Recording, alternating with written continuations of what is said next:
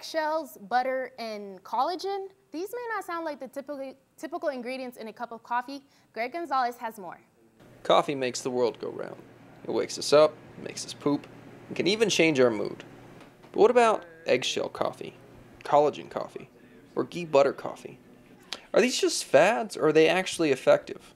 I went to an Even Better cafe and spoke to Alex Beaton for the scoop. So I've been in the coffee industry for about 5 years now. Actually got started off by accident.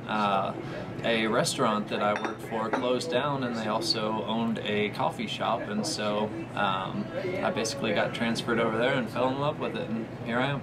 Basically, eggshells and coffee, it stems from a Scandinavian tradition, and basically it makes the coffee a little easier to digest, and so the calcium kind of dulls down the acidity levels of the coffee and makes it a little bit more palatable for some people. It gives it more of a tea-like consistency as opposed to how dense and saturated coffee usually is. What's the use of collagen in coffee? It's a good way to, beef up the protein content because there really isn't much in a regular cup of coffee. And it also has an effect that kind of lowers some of the acidity level of the coffee. Not by as much as the eggshells, but more or less it's just a protein supplement that doesn't really alter the flavor of the coffee at all.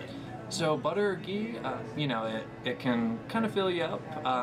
It has more of a filling effect than regular coffee would.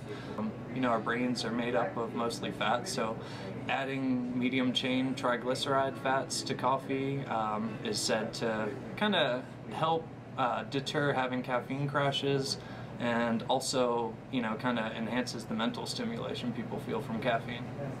For the Met Report, this is Greg Gonzales.